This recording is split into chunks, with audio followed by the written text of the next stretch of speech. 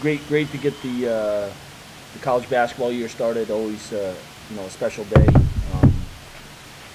especially for seniors because there's a new sense of urgency.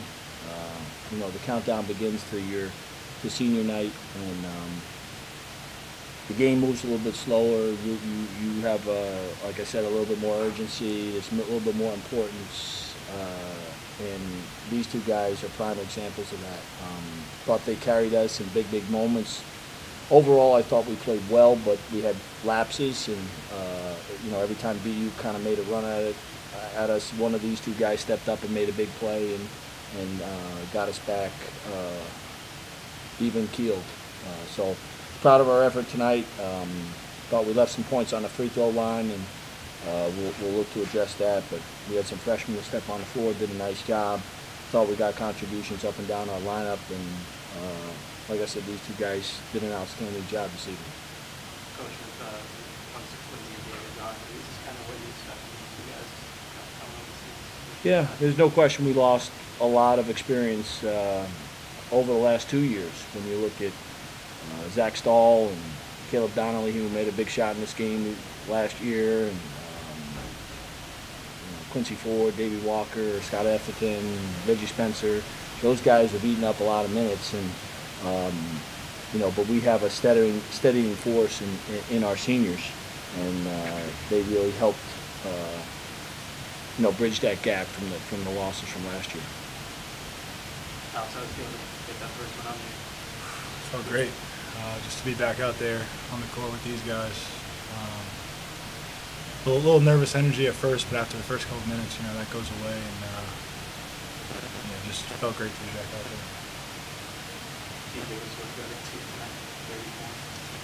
I would say just staying dialed in, being dialed in on and off the court, having my team behind me.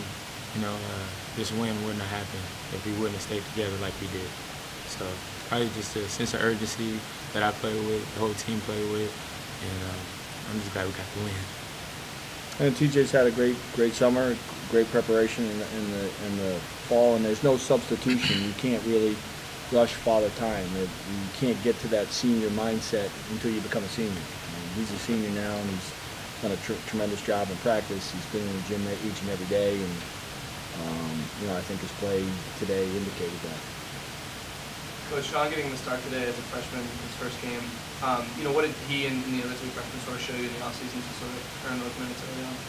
Yeah, I think they're good players. They're good teammates. They're good kids.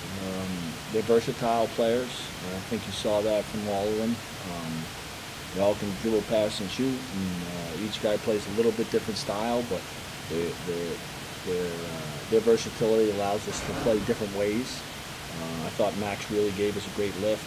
He cramped up a little bit, and that I think limited us our rotation a little bit in the second half. But Sean played great for a freshman. It's nerve-wracking. Alex said he's got all the experience in the world, and still when you go out on opening night, you're going to have butterflies and jitters. But I was really proud of this freshman class, how they performed.